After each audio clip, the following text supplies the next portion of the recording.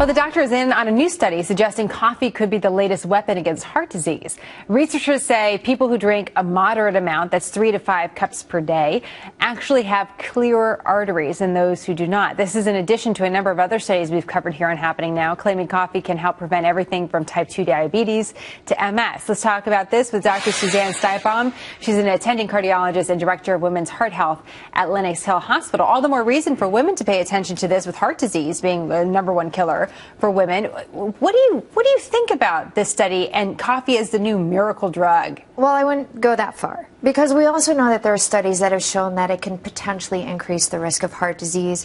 And I think we've all overdone the coffee, had palpitations and a little shaking. Absolutely. I look at the 3 to 5 cups and think I would be, I would not be able to do my job. As women, we can only tolerate so much. So I hear a lot about palpitations. So there's a little caution here. But in this trial, what it showed is that drinking 3 to 5 cups a day, there's a decrease in calcium in the arteries. And we know that calcium is associated with plaque, which leads to heart disease. Why? Why does coffee seem to do this? Well, I have to say, here's the good things about coffee. There's a lot of antioxidants in coffee. And these antioxidants dilate arteries. They can decrease your blood pressure. And they're really wonderful. They can decrease inflammation. So on one level, it's a good thing. But we also know the flip side.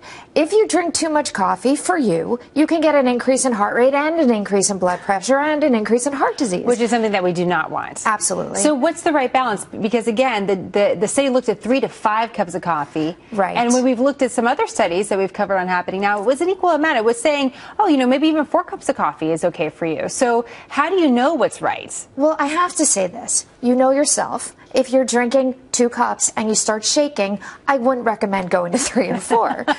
But we do see that 3 to 5 cups has really been shown to be beneficial.